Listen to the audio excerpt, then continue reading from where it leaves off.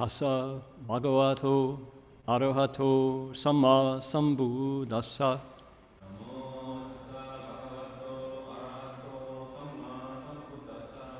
Homage to the blessed, noble, and perfectly enlightened one. Homage to the blessed, noble, and perfectly enlightened one. Namo sadanto suchedoye alahudi samya samputoshi. Namo sadanto suchedoye alahadi samya samputoshi. 无上甚深微妙法，百千万劫难遭遇。我今见闻得受持，愿解如来真实义。Supreme and wondrous Dharma, subtle and profound, rarely is encountered, even in billions of eons. But now we see and hear it and accept it reverently. May we truly understand the Buddha's actual meaning. 师父上人，各位师兄，各位佛友，阿弥陀佛 Dharma Master, 师父上人, venerable monks, nuns, Dharma friends, welcome to our Sutra lecture today. My name is Heng. It is, let's see if I can get myself arranged here. There we go. It is Sunday, April 21st. We are heading out of Aries into Taurus, if you can imagine that. It is Saturday, April 20th, back in California. We're here at Gold Coast Dharma Realm, and out of respect for our fearless SysOp, I'm going to straighten my screen out so there's no angles. There we go. Okay. Now, I want to express gratitude to all of the kind folks who are allowing this lecture to proceed, putting it out around the world in not only English, but Chinese and Vietnamese translation as well. So, there we go.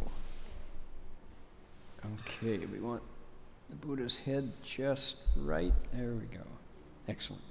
Now, to continue with our protocol, all the things that have to happen before we begin the lecture itself, here we go. We're going to invoke spiritual presence, invite the Buddhas and Bodhisattvas of the Flower Garland Assembly to draw near. We do that with a melody. Here we go. Right.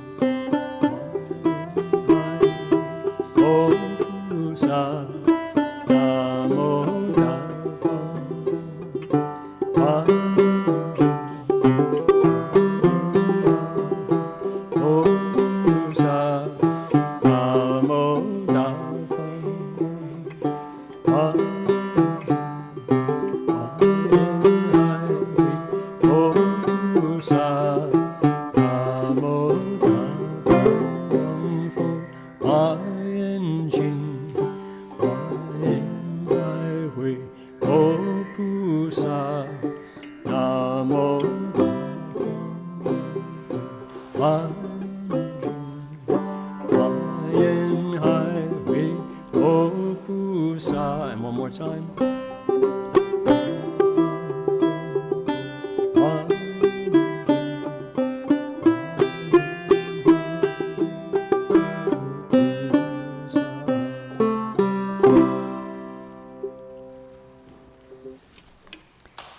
Now, as we said, that is designed to allow us to welcome the Buddhas and Bodhisattvas, Flower Garland Assembly, the Dharma protectors, and express our wish that they attend, that they draw near.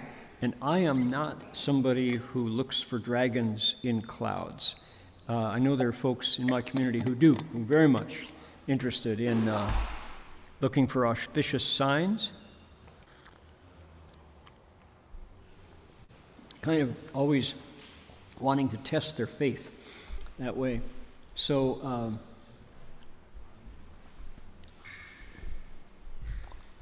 today I got an email that I thought was interesting. Let's see here. Is that it? Is that it? Oh. Probably shouldn't be showing my email here. Let's see here. Hold on.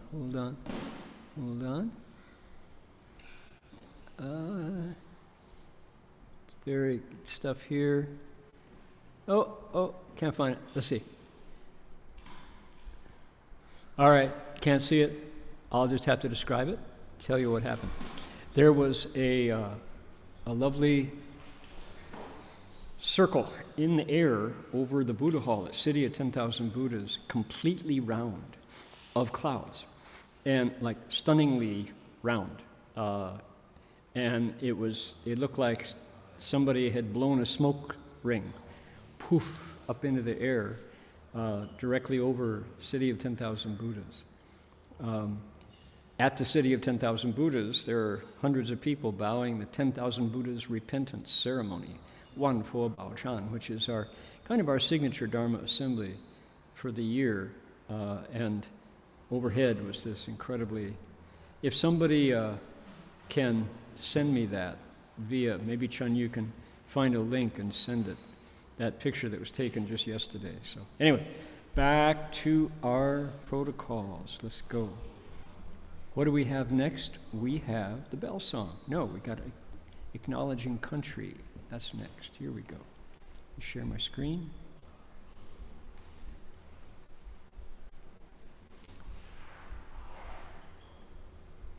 Here we go.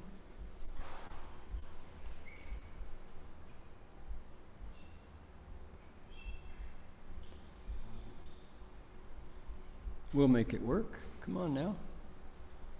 Got to do full screen. There we go. All right. So we respectfully acknowledge the Kombumerri people in the Ugambi language region as traditional storytellers and custodians of the land where our monastery is located. We pay respects to their elders past, present, and emerging, and to all First Nations people whose sovereignty was never ceded. So we say, 我们恭敬地承认Ugambi语族的贡布马里人是我们寺院所在地的传统叙事和守护人。我们向过去、现在和未来的长者们致敬，并且向所有从来没有放弃主权的第一民族的原住民致敬。There we go. And one more piece of protocol, which is delightful, the bell song. Bell sound wide resounds throughout 100 million worlds. The Buddha's law is heard and spread all throughout the triple world. The wondrous sounds that everywhere fill the Dharma realm with peace. May those who hear it gain the strength to follow in faith the Buddha's path. 众生传3000劫内，佛法扬万亿国中，共训其法界和平，利益报他诺护德。Done. Okay, we've got some members of the Dharma protectors right there on the screen, making sure that all is in order. And if there are any small snakes, they'll be gobbled. Okay, now, today we have a kind of a milestone in our lecture, in the progress through the chapter. What we're doing, we're explaining the Flower Garland Sutra, and the sutra is really big. It's a huge, huge text spoken by the Buddha. They say that this is the first thing that the Buddha explained after his enlightenment. He looked through his wisdom vision and described the world that he saw. And he described it raw, they said. There are people who looked at everything the Buddha spoke over 49 years of his teaching, and they divided that 49-year period up into 5 categories. And being India and sacred cows, they likened the 5 periods to butter, to milk products. That's what you do in India. And the Avatamsaka period, this very first thing that he saw, they said that's raw milk. That's milk right from the cow.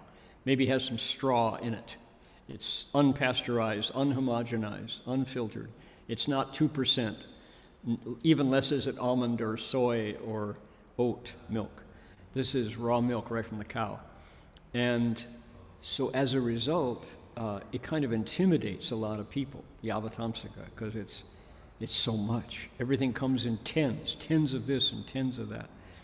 So if we were going to break up the sutra and say, how do we approach it? How do you kind of come to grips with something that big and that raw? You say, well, it's got 2 big pieces. One big piece is chapter 1 all the way to chapter 38. What is that? That's how somebody, in theory, should make the Bodhi resolve, Fa-Puti-Shin, to maximize their potential as a human. And 2, that's how somebody should imitate a bodhisattva, learn the bodhisattva path, that is. And 3, how to practice bodhisattva practices. Chapters 1 to 38 are all about that. So, for example, chapter 38, which is called Leaving the World, Li Shi Jianping. Oh my goodness. There are maybe 10,000 different ways of practice. All these different wonderful things to do with your human life that benefit others. But then we get to the second part of the sutra, and it's only 1 chapter, chapter 39. And in this 1 chapter, we get a hero. We get the protagonist is the literary word. Somebody comes forward to take all of the stuff taught in chapters 1 to 38 and put it into practice. So in other words, the first 38 chapters are how you should do it. Chapter 39 is somebody does it. Who is that? His name is Sudana. He's a young man, a pretty extraordinary guy, a lot of blessings. And this chapter 39 that we've been explaining now for, I forgot the date when we started, maybe a year, possibly. The Buddha comes up, he announces he's going to be talking about this. Bodhisattvas fly in from 10 directions, make offerings, they praise him, they sit down and they get ready to listen. Ooh, exciting moment. The Buddha speaks, he talks about bodhisattvas, how wonderful they are as people. If you have a bodhisattva in your family, you're lucky. A bodhisattva in your workplace, wow, life is good. On your team, in your orchestra, in your Reddit subgroup, lucky to have somebody like that, because they will be looking after your well-being as well as their own. Buddha praises them, and then Manjushri shows up. Oh, wow. And things start to accelerate when Manjushri shows up. He's they call him the mother of all bodhisattvas. So he gives birth to and nurtures all of the people who want to become bodhisattvas. Manjushri is the boss. He's the teacher.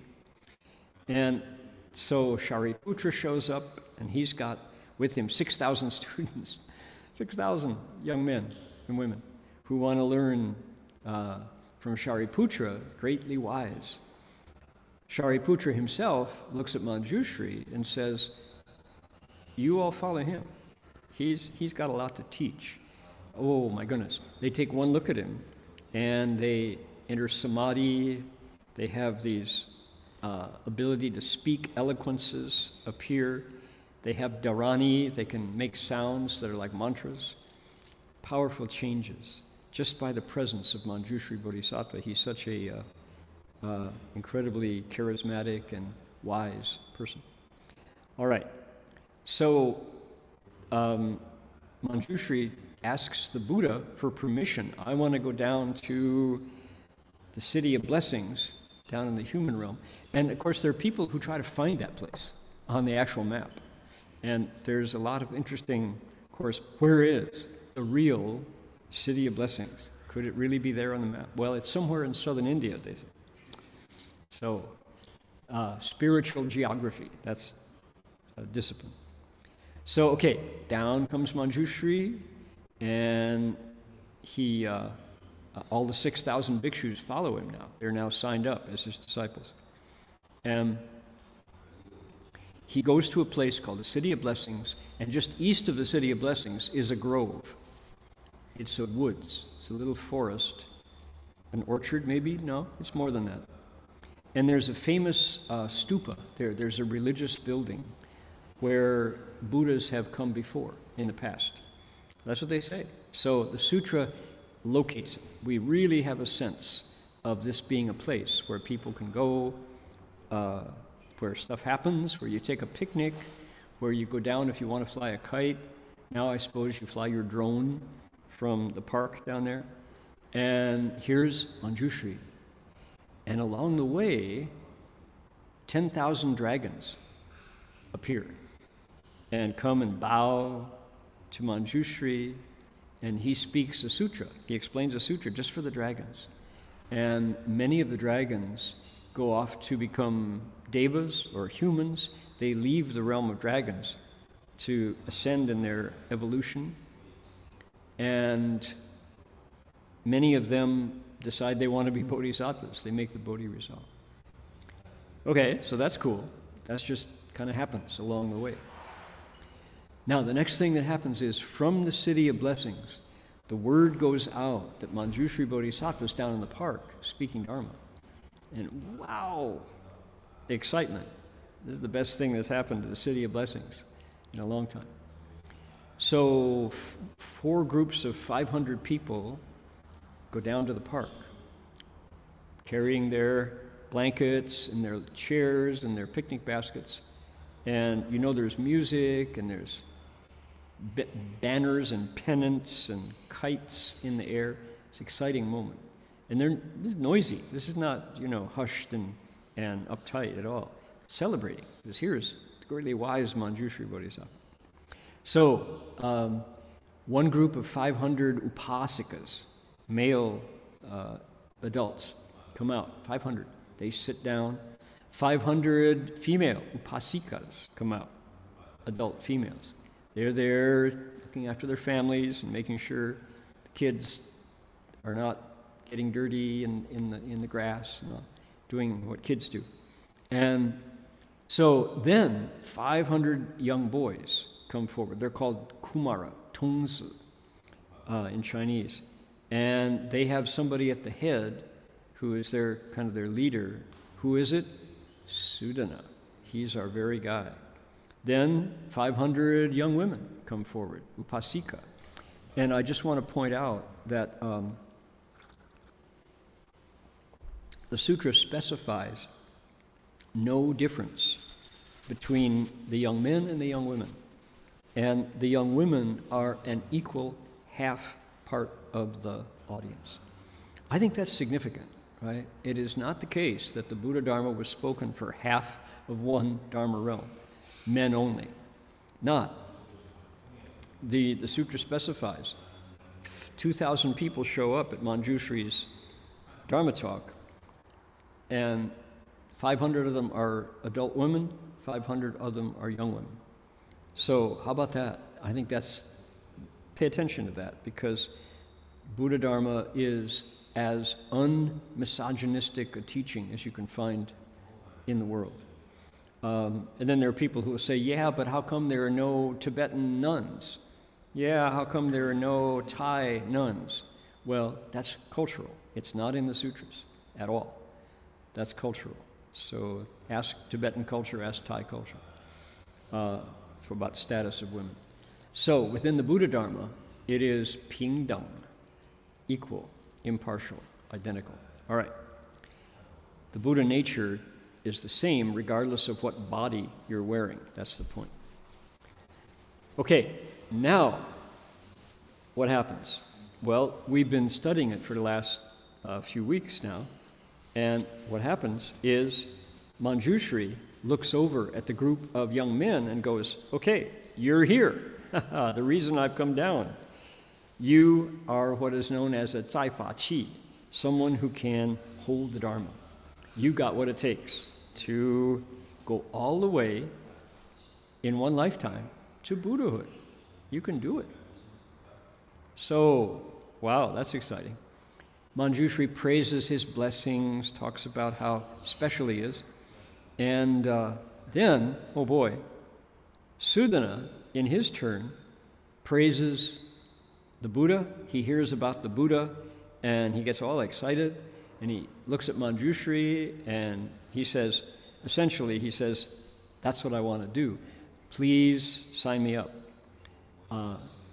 The words he uses automotive metaphors. It's really funny. We thought of the Beach Boys in Southern California hot rod culture. My little deuce coupe. Sudana goes, I want to ride in that car. Let me ride in that car. And he praises the car about all how beautiful it is and what wonderful adornments he has. What's he talking about? Mahayana, the Da Chang, the great vehicle, right? The great vehicle. And it's a car, but that's a metaphor, obviously. So, but that's what he says. He's a young man. He's supposed to be 20 years old. And he says, I want to ride in that car. Please give it to me. Let me drive that car. And then he concludes by saying, please be compassionate and save me a seat. I want to do it. Sign me up. So Manjushri, in turn, one more time, says, good indeed. I'll give you some instructions and start you off on your pilgrimage. That's where we were last week. And Manjushri he says, you're ready to go. All the conditions are green. Time to go. What were when we started televising NASA space shots, right? Good to go. That was some of the lingo that was used around NASA, talking about rockets taking off into outer space. And Manjushri says to Sudana, here's what you do. I'm going to tell you how to conduct your pilgrimage, to set off from the city of blessings, to leave behind comfort and ease, go out into the wilds, because you're going to travel to 100 cities in search of Shan Zhi Shi. Manjushri says, when you go out to meet those Shan Zhi Shi, here's what you do. You tell them that you have made the Da Puti Xin, the great Bodhi resolve, the great resolve for awakening, bodhicitta, and ask them, one by one, ask them, how does somebody walk the bodhisattva path? How does somebody practice bodhisattva practices? They will answer you. Those are the instructions. So he says, he elaborates a bit. He says, when you see these good and wise advisors, these wise spiritual friends, make offerings to them, get as close as you can to them, find them and bow, ask your questions, and respect them, bow to them, and then do what they tell you. Go and try it. Try it out. They want you to succeed. They will tell you what you need to know to accomplish your vows, your Bodhi vows. Okay, that's where we are. And so when I say today is a milestone, it's because we get the very first pattern, the first send-off from Manjushri that we're going to see repeated 53 times. This pattern that happens for the first time today gets repeated.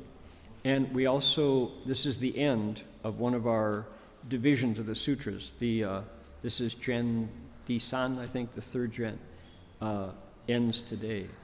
So this is that's why it's exciting to see the actual the beginning of Sudana's pilgrimage happens today. So let's take a look here. Okay. We'll start. We've only got 1.5 pages. So we actually saw this last week. We can repeat it just to get the context. Okay, here we go. Okay, everybody ready? Here we go. 尔时文殊师利菩萨说此颂仪，告善财童子言：善哉，善哉，善男子！如依法阿耨多罗三藐三菩提心，求菩萨恒。善男子，若有众生能发阿耨多罗三藐三菩提心，世事未难。能发心以求菩萨恒，倍更为难。At that time, Bodhisattva Manjushri, having chanted those verses, said to the youth Sudana, good indeed, good man. You have already brought forth the resolve for Anuttara Samyak Sambodhi and seek the practices of a bodhisattva. Good man, it's difficult, indeed, for beings to express the resolve for Anuttara Samyak Sambodhi. Moreover, if they do express the resolve, for them further to wish to pursue the practices of a bodhisattva is twice as difficult. Yeah. In terms of the key word here is difficult. Manjushri is kind of putting it in context. So you're going to go, he says, sadhu, sadhu, sadhu, well done, shantai, shantai, shantai, well done. You have made the Bodhi resolve and you want to learn about Bodhisattva practices. What's the big deal about that? The big deal is right within the body of Buddhism, there are differences in goals, differences in views of what's important in being a Buddhist. And for one particular school, one style of Buddhism, the goal is liberation. 解脱. You just want to get out. You say the world is like a burning house, and we can save ourselves from the burning house. The three realms, desire, form, and formless, are like a prison. Birth and death is like a dangerous whirlpool, and we want out. That's the point. There's a lot of people who would say, that's just an amazing accomplishment. That's what the prince, our Buddha, did. Shakyamuni. When he was Siddhartha, he said, I want to find out whether birth and death can end. And there are people who would tell you, well, ridiculous. Death and taxes, right? That's the only real things, the only certain things. We're going to die and we have to pay taxes. So only two certain things in life, they say. Okay, well, to be able to say, yes, I'm going to put an end to mortality, that's already, some people would say, pie in the sky. Impossible to do. Well, Buddhism exists because one person did that. Their challenge, their project was to end birth and death, to leave samsara and reach nirvana. Now, you would not be wrong if you said, that's Buddhism. That's what it's all about, is leaving samsara, seeking nirvana. That's the end. Okay, now, what is going on with the Mahayana? The Bodhisattva path says different. It says personal liberation is not the end. The end is liberation for all beings with whom we are connected. And it's possible, and people who set that as their goal are known as bodhisattvas, awakened beings. Okay, well, that's interesting. Different explanation, a different way of looking at what the purpose of the Buddhist path is all about. So Manjushri says, you have brought forth this resolve. You've decided to go beyond saving yourself to saving others. And you know what? That's rare. That's hard. That's really hard to do, for somebody to make that their goal, because it seemed like a loser. He really seemed like a loser. And I had this amazing experience. I went over to Perth, Western Australia, a decade ago to take part in a Buddhist conference. And there were some Vietnamese bhikshus there, but I was, I believe, the only representative of the Chinese Mahayana, Han Chuan Fo Jiao, there. And I was on the program as the representative. Actually, there were some other bhikshunis there, but the Thai forest tradition was well represented, and there was a lot of Zen people and that sort of thing. So my topic was the Bodhisattva path, and as I started out in my talk, standing there at the podium, palms together, giving my opening greetings to everybody and gratitude at being invited, a Thai bhikshu, I won't mention his name, he came out of his seat and he said, excuse me, he said, before you start, he said, I just want to get clear. He says, do you really want us to believe that there is any person who, faced with birth and death and all the suffering lifetimes of dukkha, faced with the opportunity to leave dukkha behind and to reach nirvana, would ever not take that opportunity and instead wait around for some airy-fairy living beings?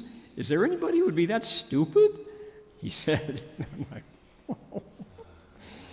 and yeah, frankly, I think there are. In fact, they're called bodhisattvas, and you could take 100 volumes of the Mahayana Buddhist canon telling the story of the Bodhisattva path as proof that there are people that stupid. Stupid they are to not grab for the gold and cash in their chips and split. Yeah, there are people like that, thank goodness. But there were 400 people in the audience, and they all went, because it was pretty rude for him to call in question the sanity or the Bodhisattva path.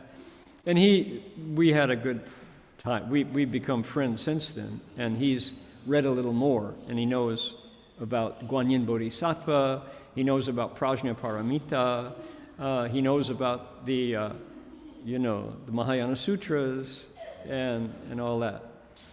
So anyway, but that was my splash of cold water awareness that not everybody thinks Bodhisattva path is a wise choice. Because why? As Master Hua would say, you have to take a loss.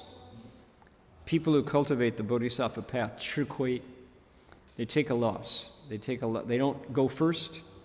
They don't grab for all the gusto you can get because you're only coming around once in a lifetime, as Budweiser beer would tell you.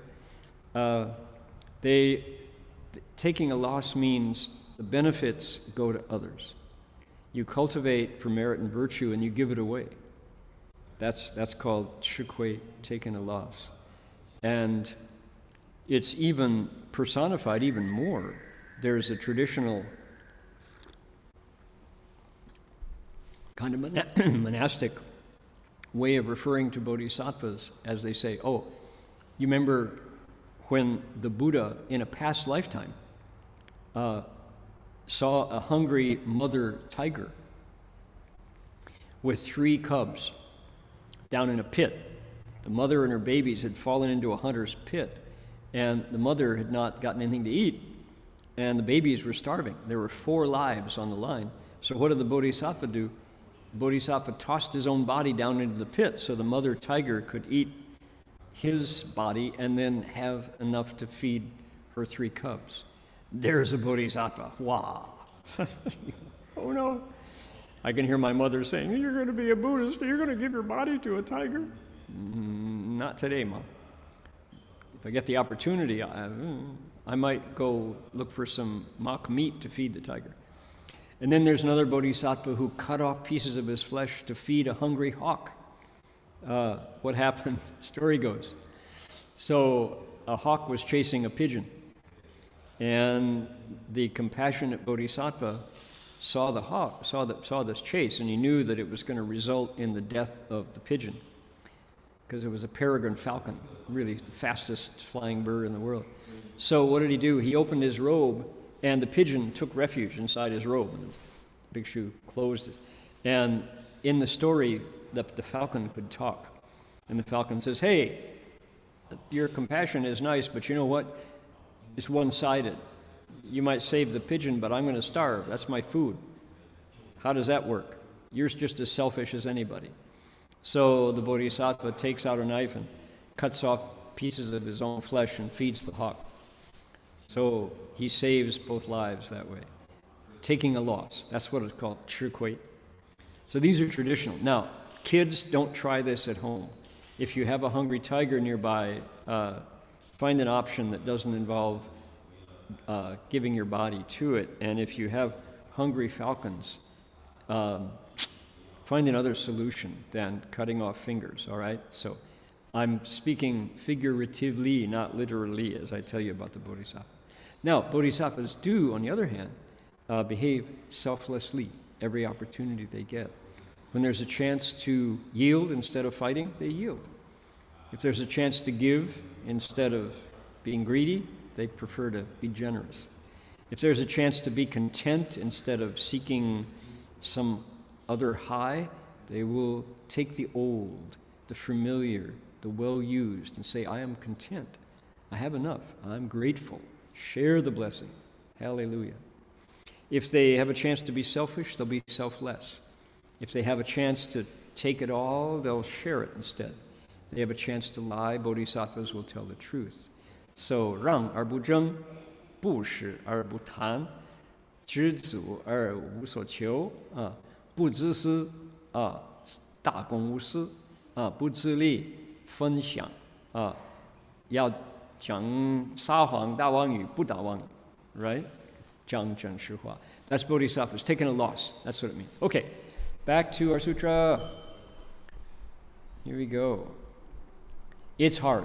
It's hard to get people to do that because it seems like the world tells you, you got to win. You got to all win, no matter what. We have an example of that in American culture right now. Somebody is not practicing the bodhisattva, probably the opposite example of bodhisattvas, because his vow is, I must win. I am not a loser. Moreover, says Manjushri, 能发心以求菩萨行，配更为难. Moreover, if they express that resolve, for them to want to pursue practices of a bodhisattva, twice as difficult. Okay, here come the instructions. This is the key. Here's the milestone. Ready? 善男子若欲成就一切智智，应决定求真是真善知识。善男子求善知识，勿生披屑；见善知识，勿生厌足。于善知识所有教诲，皆应随顺。遇善知识，善巧方便，无见过失。Says, good man, should you wish to accomplish the wisdom of omniscience, you must decisively seek a true good advisor. Good man, in seeking a good advisor, do not be weary or lax. Upon encountering a good advisor, do not become complacent. You must accord and comply with all the good advisor's teaching. You must not find fault with the skillful means the good advisor uses. Okay, some detailed advice. Okay, first emphasis, right? 善知识, good advisor, good advisor, good advisor, good advisor. This is all about Kalyana Mitra, good spiritual friends. We've got a bunch of translations for it. So, good advisor, we used to say good knowing one. That's not English, it's Chinglish. 善知识, good knowing one. Somebody who's a good friend on the spiritual side, who is more concerned with who you are inside than who you are outside. That's definitely a key to a good advisor. Shifu would say things like, you know how to tell a good advisor? The words, they always tell you the truth, even when it's hard to hear. And then he would follow up with that wonderful Chinese idiom, 善药苦口而利于病，诚言逆耳而利于行. He would say, good medicine is often bitter to the taste, but it cures your illness. True words, or honest words, they offend the ear, but they put you back on the path. Shifu would say often, I don't care who's unhappy with me, I am going to tell the truth. He would say that a lot. And it's true that when you tell the truth, even if it's hard to hear, people don't like it. It's not sweet. But Shifu would always like flip that over and say, when somebody praises you, be careful. They may not be your true friend. Often flattery is there to inflate yourself, your view of self, which is not the truth. Whereas a good and wise advisor, a good spiritual friend, they will tell you the truth even when it's like, oh, kind of deflates the ego.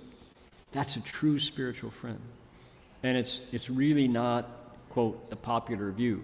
This is not the way, the marketplace would have it. The marketplace, oh, it looks, what do you think, honey? Does this dress make me look fat? It's lovely, dear. Yes, it does. It makes you look fat. Oh, big trouble. Oh, don't answer that one. So, yeah, you have to also be wise as you do this. So, good and wise advisors will not flatter for the purpose of puffing you up to take advantage of your inflated sense of self, right? This is subtle stuff, but this is exactly where wisdom works. 善药苦口而利于病. Really good medicine, it's bitter. Ooh, Chinese medicine, wow. People who've had the experience of Chinese medicine, yeah, even the smell. We have, at the Berkeley Monastery, we have what's called a Yaba Shifu, a mute wife. That's the funny name. It's a Chinese herbal medicine pot. And it's just devoted to this purpose alone, because if you go to a traditional Chinese herbal shop, the one with all the drawers, and the pharmacist is there, and he's got a prescription from a Chinese doctor, and the prescription says some lingzhi and some huanglian and some gancao and some what would it be? Maybe there's some he shou wu. These are actual Chinese herbs that came from nature. Those names are things like mushrooms and tree bark and powdered roots and leaves and branches and stems and twigs. And when you're done, you've got this paper package with stuff that if you tried to get on the airplane with it, they would stop you. The TSA would stop you before you get, because it's raw plants from the mountains. And what you do is you take them home, put them in the Yaba Shifu in this pot, and fill it with water, put it on the fire, and it starts to cook. And it cooks slowly. A Yaba Shifu, a Chinese medicine pot, is basically a slow cooker. That's Western kitchens have slow cookers. So this pot, oh my goodness, it cooks and it cooks and it cooks, and the house stinks. Oh, the smell coming out of that pot. We always know when somebody's been to see the Chinese doctor, because from the kitchen comes this smell. I know there are some monasteries where they say, anybody cooking herbs, put the pot outdoors. Run an extension cord we're not going to have the entire house smell like Chinese herbs. And sometimes if the formula is bitter, it's really, often it is really bitter, the smell is really bitter. You can just smell it. And you know, it boils, so like you boil it slowly until like 3 cups of water boil down to 1 cup. When you're done, you've got 1 cup of liquid and the dregs of this bark and roots and mushrooms and branches and leaves and seeds, and you pour it out into a bowl. And if it's the mom or the dad or the abbot says, "Here it is, drink it," and you go, "Oh," you hold your nose and you choke it down, and guess what happens? You get better. Your illness goes away. And mostly because you say, "I'll do anything except drink that again. I'll even let go of my illness just so I don't have to drink it again." Oh, of course I'm exaggerating a bit, but not much. Chinese traditional medicine is really bitter. 好药苦口而利于病. So a good and wise advisor will not flatter you. He or she will not put honey on the words to make you happier, right? They will tell you the truth. Because why? Just like bitter Chinese medicine, it punctures the ego, which you don't want. You want to get back to the truth of the emptiness of all conditioned thing. So, good man, if you wish to accomplish the wisdom of a bodhisattva, look for good spiritual friends. When you go out there looking for them, don't get tired, because they're not in, every street corner. When you meet them, don't be complacent. The Chinese for that is 所有 let's see. 见善知识无生厌足. Complacent means don't get fed up. Don't say enough. I can't take any more truth here. That Shifu is just too, hard to approach. Don't do that, he says. Stick with it. Subdue your ego and listen to what they say. Accord with and comply with the good advisor's teachings. Don't find fault with their skillful means. Now, this is key. This part right here is tricky, because is it a true good and wise advisor? You have to use wisdom here. And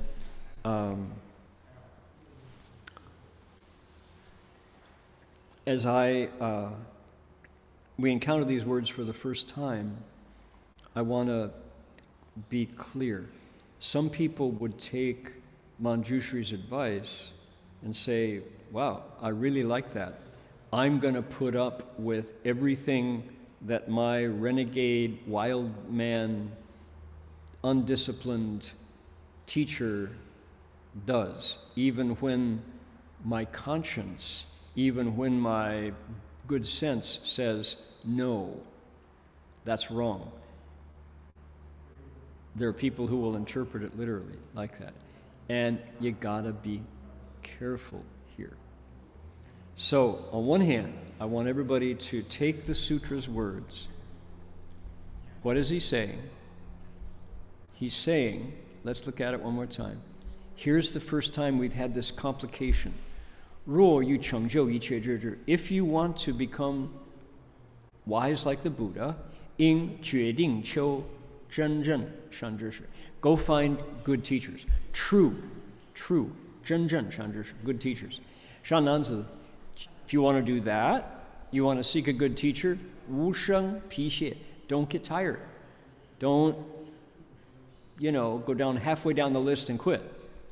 见善知识无生厌足. When you meet one, don't think it's such a no big deal. The teacher might be sick, might have an illness. The teacher might not be a good dresser, a snappy dresser. The teacher you might have trouble understanding their dialect, right? They might have bad breath. All of the things that ordinarily you'd say, well, no thanks. But if it's a true good and wise advisor, Manjushri says, you have to be patient, practice patience, look past the surface to tell whether this is a good advisor. But then here's the complication right here. This is the problem. 欲善知识所有教诲尽随顺，欲善知识善巧方便，无生过失. Accord and comply with everything the good advisor teaches.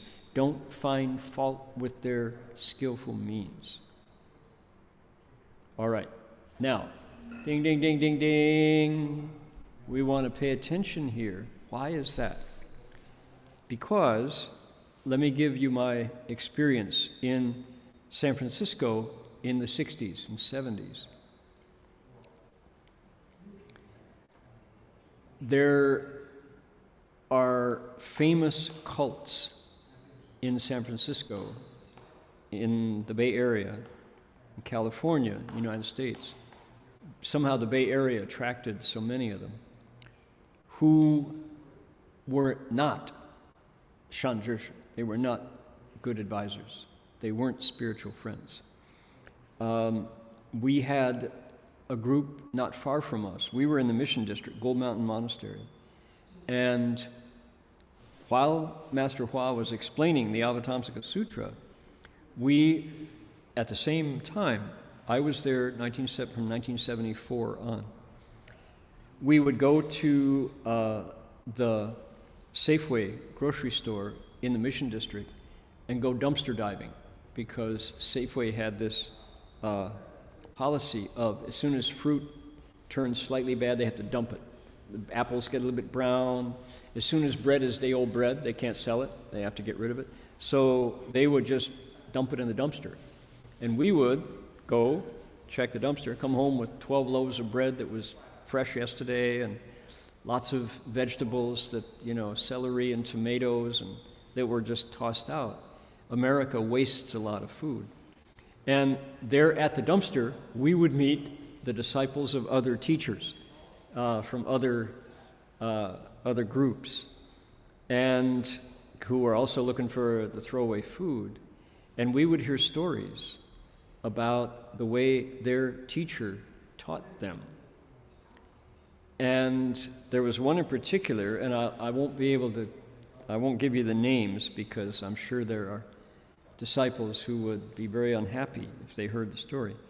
But there was one in particular, infamous guy, who had a bad temper, and he would pick on his disciples, scold them, hit them, and they excused it all as being skillful, expedient means.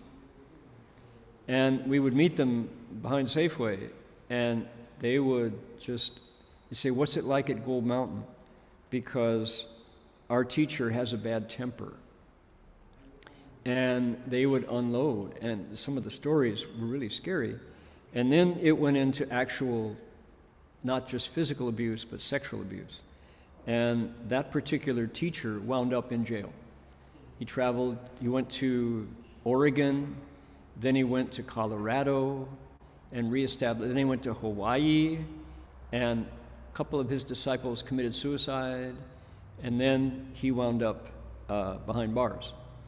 And his disciples, who we met when he was still young in his group, before the worst of it came out, they drifted on. And how sad, in the Buddhist world, we had a Tibetan teacher whose misbehavior actually made the New York Times. There was a major expose because his group were importing military weapons, military-grade weapons, fully automatic weapons. And this Tibetan teacher, he was famous for fathering children with his female disciples. And he finally died of cirrhosis of the liver, alcohol poisoning. His disciple, his Dharma heir, went on to get full-blown AIDS and slept with men and women, women and men in his organization, giving them full-blown AIDS. When he was interviewed, said, you knew you had AIDS, not HIV, you had AIDS, and you still had encounters with members of your staff? He said, yeah, well, I understood from my teacher that I had grace, that I was an exception because I'd been anointed as, you know. And so these are not good and wise advisors. The Tibetan teacher's expedient means were he would demand interviews, but you had to wait outside his door in the hallway for hours. And that was part of the training, is you had to practice your patience waiting to see Shifu outdoor, just sitting there. And he finally died of alcohol poisoning. So this is now, how do you explain this? What's the difference? Well, the difference is, notice he says, good man, should one wish to accomplish the wisdom of omniscience, you must decisively seek a true, 要求真正善知识, okay, a true good and wise advisor. How do you tell the difference? Well, Master Hua gave us 6 guidelines. He said, this is the standard by which we judge whether an advisor is true or not. What are they? Is the person contentious? Do they constantly put others down to elevate themselves? 一人扬基, right? They find faults with other teachers constantly, and as a result, elevate their own status. If you find that, if the person is constantly critical of everyone else, with the exception of themselves, then what's the difference? The self is there. Affliction is there. They will not be able to guide you past your own afflictions because of the presence of the self, right? The self is still there. Number 2, he said, so in other words, 不争, in Chinese, no fighting. Fighting is not slugging it out, it's contention, seeking to go over others, wanting to be number one, fighting to be the best, the most. A true good and wise advisor you don't even notice them. They're helping you unpack yourself. So the idea of fighting to be number one and the best, that's so far away from the goal of cultivation, which is to remove this sense of separation of the dimensions of the ego. You want to find a way to remove that, to bit by bit, gradually reduce the self in the middle, big me. So much the less are they out there fighting to be the best, the number one, the most disciples, biggest temples, most offerings, etc. So, bujang, not fighting. Number 2, here's the other standard he gave us. He said, is the teacher, the person you're interested in, greedy? Are they greedy for more? Is it bigger temples, more disciples, right? Better food, better pizza, right? Do they pit lay people against each other, competing to get better offerings from this family or that family? Are they greedy for fame? Do you see their picture over every doorway? Do you see, are they there to meet the politicians and shake hands and become better known to the power structure? Well, if so, how are they going to help you identify when greed rises in your mind, right? Greed is poison. It's an affliction. So if you see your teacher being greedy, instead of helping you understand the wisdom of your own nature, chances are, if you get close to them, your progress is going to be slow. because they're increasing affliction in themselves. So those are good standards. So in other words, Bhutan, right? Bujang Bhutan, no fighting, no greed. Well, apply that to the good and wise advisor, and it helps you understand whether or not you should get involved in that teacher's group, following their teachings, etc. Number 3, he said, in Chinese is 不求, not seeking. So what is seeking? We, last night, here at GCDR, we had a wonderful lecture on the Tao from a good advisor in medical science, Chinese medical science, beyond just medicine. Dr. Zhang is a student of the essence of Chinese culture, which takes the Tao as its center. And Tao is this incredible way of looking at humanity in the universe. There's heaven, there's earth, and there's people in between. And this, from the point of view of medicine, you look at it in terms of the seasons. As the yin increases, the energy goes down to the roots, and your diet should reflect that. You have to add more clothing because it's cold in the morning.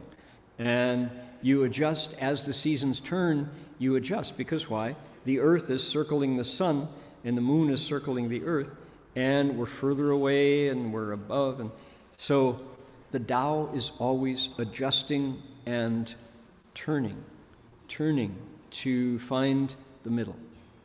And this is, you can't argue with it. This is fundamental earth science. And a wise person will get in harmony with it, because anything that counters the Tao is going to fail. It's going to break. It's not supported. So this third guideline, 不求, seeking is what? It just means not content to notice, learn the Tao, and accord. You push the flow instead of responding to the flow. The result is affliction. Seeking, you're never content. You're not looking at the world around you. So a true, good, and wise advisor will always help you accord to 随缘不变, to accord the conditions and not change. So a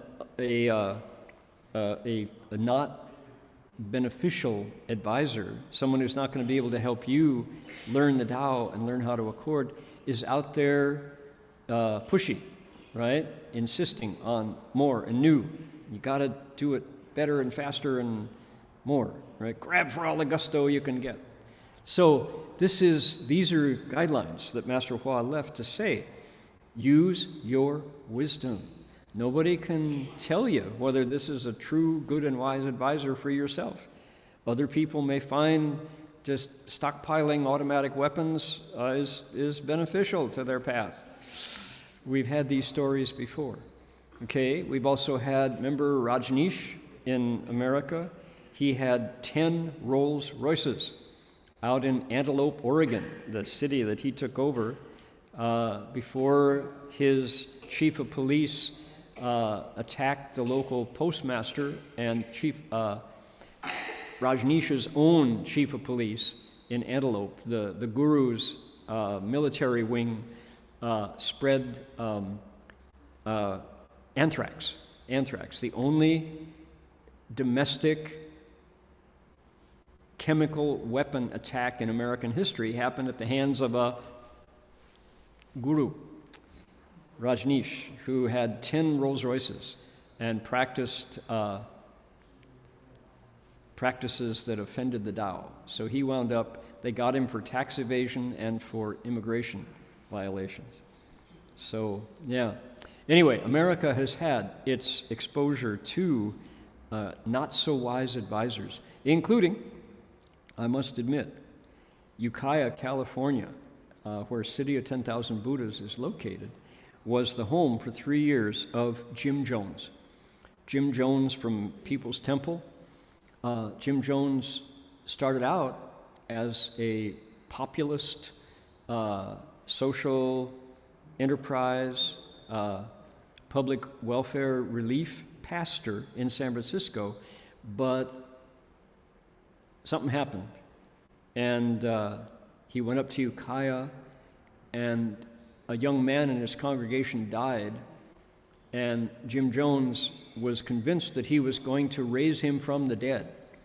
So this young man lay on a bier. He lay on a stone table for 3 days while Jim Jones was laboring to get him to come back to life. The local police authorities finally arrested him, threw him in jail as a charlatan, and buried the young man. Jim Jones took his disciples down to Guyana, the country in South America. 900 of them drank Kool-Aid laced with arsenic and died. Literally, 同归于尽, right? It was 900 people. There's not a good and wise advisor. That's the opposite. So, when we hear, now why am I going on like this? When we hear Manjushri Bodhisattva saying, you must accord with and comply with all the good advisors' teachings, don't find fault with their skillful means. Yes, if they are true good advisors. How do we know?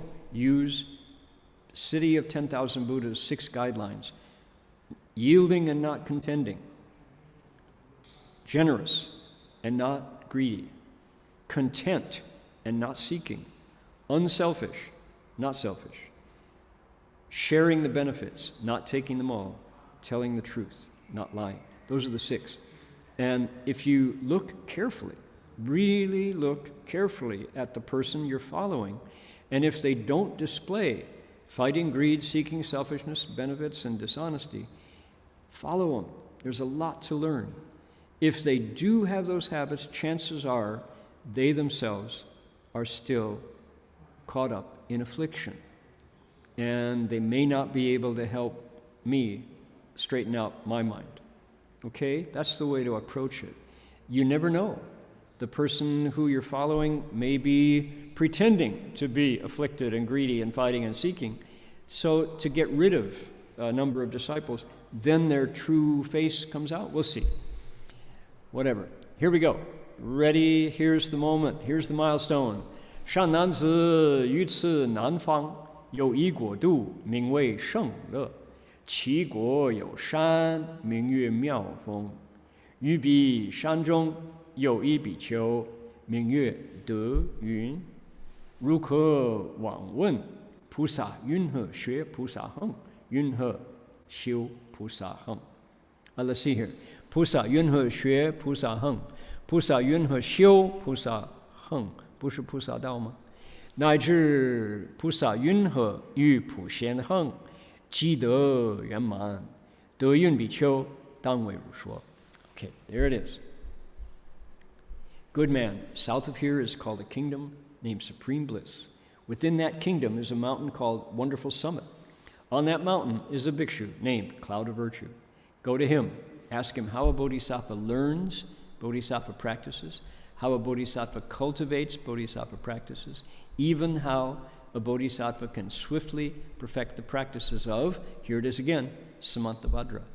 Bhikshu Cloud of Virtue will explain all of this for you. Oh boy, there it is. That's the first one. This pattern is repeated 50 plus times. Each teacher in turn tells Sudana the same thing. You go south, there's another teacher. What I know is limited. He will tell you how to cultivate, practice, walk the bodhisattva path. Now here, Manjushri, interestingly, is not saying, Sudana, good man, learn from me, follow me, I will teach you what you need, you be my disciple. He's saying, no. Over there, another monk, Cloud of Virtue, will tell you, ask him about Samantabhadra. Look at that. How unselfish are these teachers? They always pass them on to the next teacher. Okay, conclusion at the end of our chapter. Ready? 尔时善财童子问世语已，欢喜踊跃，头顶离足，绕无数匝，殷勤瞻仰，悲泣流泪，辞退难行. After hearing these words, the youth Sudana leapt for joy, bowed at his feet, circled him countless times, gazed up at him with longing admiration. He wept sorrowfully, bade him farewell, took his leave, and went south. There you go. Now, who says this Avatamsaka Sutra is nothing but philosophy, impossible to understand? Come on, get over that. This is not philosophy. After hearing these words, Sudana leapt for joy. He was so happy to get initiated into his pilgrimage. He bowed at Manjushri's feet, walked around him, looked up at him with emotion, and then cried, "You're my Sherpa and you're sending me away." Said goodbye and set off on his journey. There it is. The end of the third Jan. Now, look what I got. Oh boy, I prepared this for you all. Thanks to our team of supporters, Yihuan and Alan and Chun Yu and Jerry and everyone. Look who's there. Manjushri Bodhisattva, surrounded by, 6,000 bhikshus, dragons, dragon girls. He's got lots of flowers around him. He's turning his head the way elephants do. Up here, Dharma protectors, looking all weird. Devas, making offerings. Look at this Dharma, look at this guy. He looks like a pirate.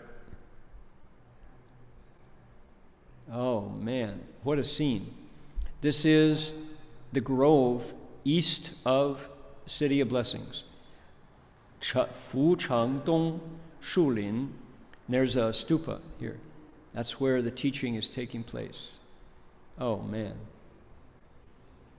Who is this? Sudana, that's him. There's our pilgrim. Notice he's portrayed as a little boy.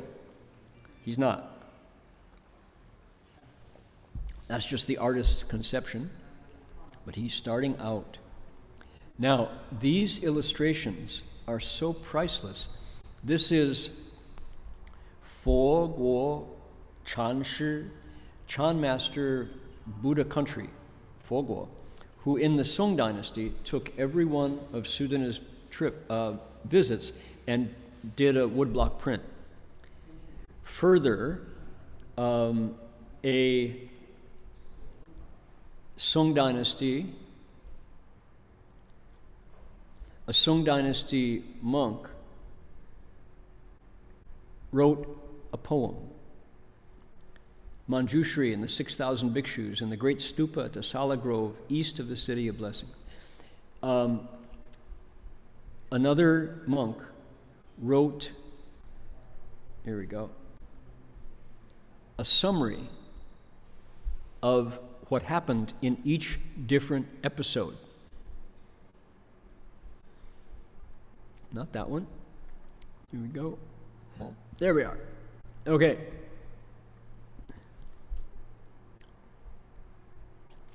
Huayan Rufa Jiepin Wenshu Shili Shancai Zhinan Xun Shanzhi Shi Tu Zan. Praise of the picture of Manjushri Bodhisattva sending Sudana to the south in search of teachers from the Avatamsaka Sutras entering the Dharma realm chapter. Tokyo, eastern capital, Fa Yun Si, shaman, Wei Bai. This was written by a monk called Wei Bai from the Song dynasty. And it's a story about this encounter with Manjushri. He says, let's see, how much time do we have? He says, in the City of Blessings, in Shravasti, in the Jada Grove, the Buddha entered the lion's stretch samadhi and brought limitless great bodhisattvas, each to realization, as the youth, Manjushri, in the body of a youth, came out of the Jada Grove and entered into the human realm, where he met Shariputra and 6,000 bhikshus. Manjushri, like the king of elephants, turned his head around to view them and saw all the bhikshus. And, sorry, going so fast here, Clip. At that time, the 6,000 bhikshus, when they heard his teachings, all chengdao, realized the way. Manjushri then traveled to the city of blessings, where there was a grove of sala trees, a park on the eastern side, and a great stupa. And he explained the Sutra of shining light on the Dharma realm, and 10,000 dragons heard it. 500 upasikas and upasikas also came out. 500 young men and young women, kumaris and kumaras, including Sudana, who was their leader. And they all came to where Manjushri was and made offerings and bowed to him, and they all heard the Dharma, the essentials of the Dharma. These 5 assemblies, dragons, and then the 4 upasikas, upasikas, kumara, kumaris, got incredible benefits and made this Bodhi resolve. Manjushri at that point, again, like the king of elephants turning his head, giving you full attention, which is pretty awesome, looked at Sudana and said, you, young man, have got fundamental wisdom. He pointed out the compass. He said, you go south, and taught him this Dharma door, and he realized the 10 stages of faith, the Shi Xin. Then at that point, he made a praise. He praised him. Okay, now here's the deal.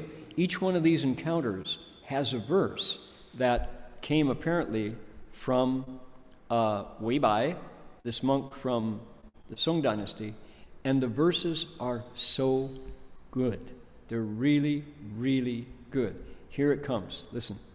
出林换又入林中，便是所罗佛庙东。狮子吼时，芳草绿，向往眷顾落花红。6000骑士实信满，五众高人一信通。于众武师向南去，白城盐水妙无穷。Right? Oh, man. These are so incredibly good. So what we have a translation. And I'll show you, because our original publications, the Buddhist Text Translation Society, published these back in the 80s, and here they are. If you have a set of these originals with the hand calligraphy on the cover, hold on to them. They're rare. Here at Gold Coast Dharma Realm, we don't have a complete set. Somehow, Volume 1 and Volume 2 are missing. 没有了. From 3 to 6, we have 3, 4, 5, 6, 7, 8. Volume 1 and Volume 2. Somebody borrowed them. It might have been me. I might have taken them out, and it might be somewhere. We have to go back through the log and see who took them out. Because why? They're published in the 80s. They are now 40 years old. And they're done by hand. We typed them on an IBM Selectric typewriter, and the calligraphy of the covers is done by hand. This is done by Bhikshuni Heng Liang and Jerry Joe Adarius, who was a calligrapher in Ukiah. Here they are. This is Volume 1, 2, 3, 4, 5, 6, 7, 8, and Chapter 40. Okay? Now, the thing about these, you can buy the whole set for 126, but it's not complete. We didn't publish all of the Avatamsaka at that time. Cost you $126 US. They accompany each of Sudana's visits with The illustration, like Manjushri, the story and the verse by Wei Bai, Basher, and the hand calligraphy English translation. Look at it. This is italic. This is chancery italic handwriting done with a dip pen by Bhikshuni Hung Liang and Jerry Joe, her teacher. The youth good wealth first went to the Sala Grove to bow to Manjushri Bodhisattva. The Bodhisattva turned around like an elephant king and gazed at him. From the lion sprint samadhi, the 6,000 bhikshus immediately accomplished the way. The good friends of the Fivefold Assembly all brought forth the initial resolve and obtained the Dharma door of the Guide to Basic Wisdom. They certified to the minds of the 10 faiths. A verse in praise reads, ready for the poem? Upon coming out of the woods, I enter the woods again. To the east of the stupa, in the Sala Grove, the lion roars, the grass grows green. The elephant king turns his head around, and falling blossoms change to red. The 6,000 bhikshus perfect the 10 minds. Within the 5 assemblies, the lofty ones penetrate with one faith. Take good care, my teacher, while I travel south through 100 cities of mist and water, endlessly long and far. Isn't that good? That's such a wonderful poem. I find these the word is evocative. When you read them, the poetry comes through. And what I'm going to do is I'm going to copy them out. I won't try to show I don't think we have them in electronic form, but I'm going to keep track of the poems. Take care, my teacher, while I travel south through 100 cities of mist and water, endlessly long and far. That's the first one. There are 52 more, and they're just outstanding. They're so good. In setting off Sudana's pilgrimage, and you can definitely feel this is a 20-year-old young man whose life has taken a major turn. Now, the greatly wise Manjushri Bodhisattva has come down to his hometown, sitting in the park, and has now sent him off and said, you're on the path to Buddhahood now. There's a bhikshu out there, Doyun Bhikshu. Find him. Go look. Chase him down. Ask him your questions. He'll teach you, and then you will know how to cultivate the Bodhisattva path. So, we're into it now. This is for me, it's a thrill because this is the first. We were on the other side of entering the Dharma realm. Should we try to explain it? It's so long. It's a huge chapter. And when will we ever finish? Well, week by week by week, we've now come to Sudana's first encounter. Manjushri, his beloved teacher, has sent him away. You go south. And Sudana has to say goodbye to his first teacher. So, how cool. All right. There we go. We have lots of activities coming up. City of 10,000 Buddhas has got lots of things going on. We've got Buddha Root Farm, Master Hua's Nirvana. 10,000 Buddhas repentance is being bowed now, and I'll show everybody. If you go out to, let's see, go out to YouTube. So let's see here. City, let's see, CTTB Live, is it? CTTB Live. Here we are. 10,000 Buddhas repentance at City of 10,000 Buddhas.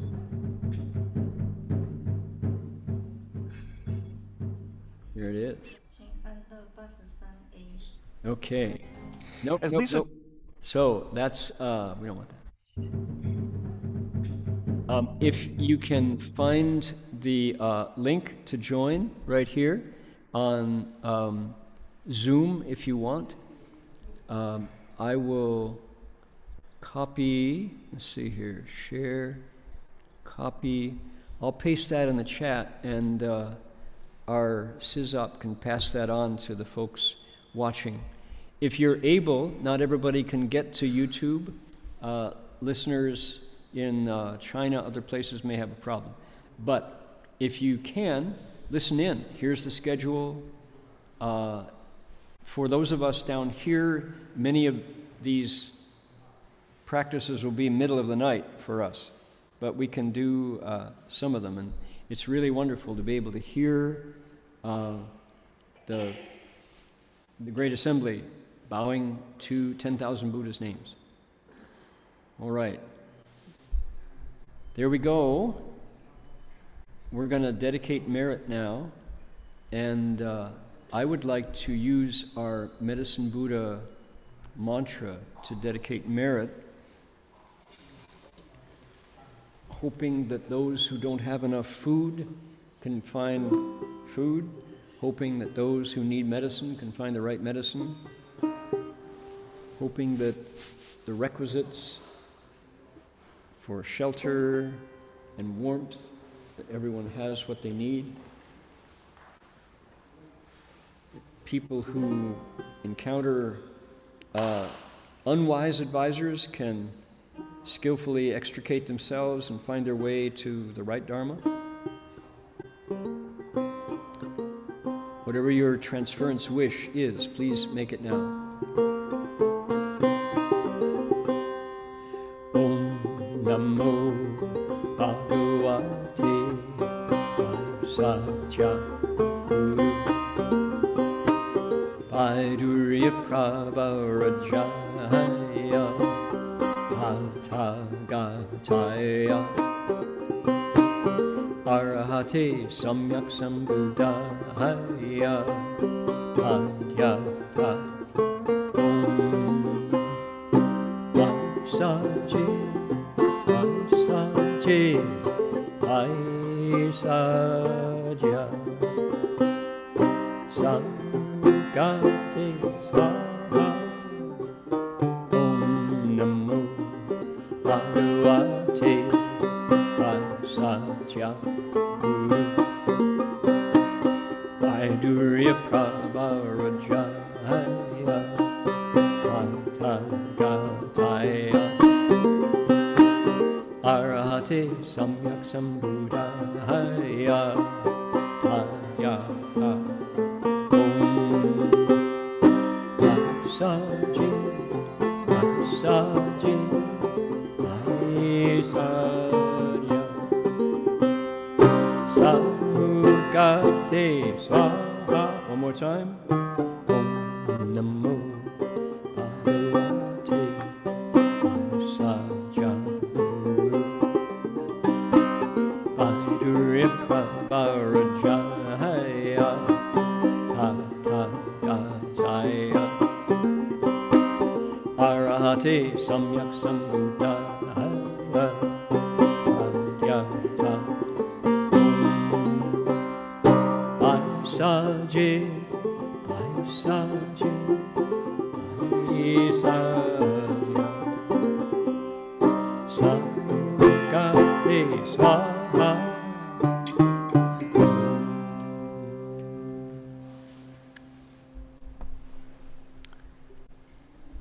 We will bow to the Buddhas one more time. Welcome to join.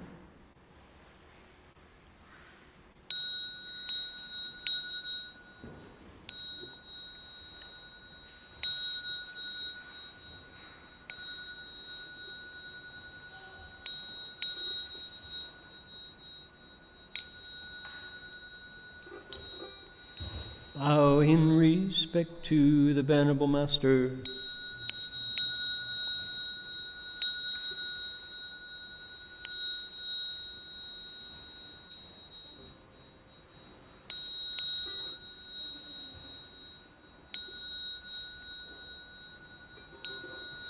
That's going to do it for us for today. Amitofo. Be well, everyone. Bye-bye now.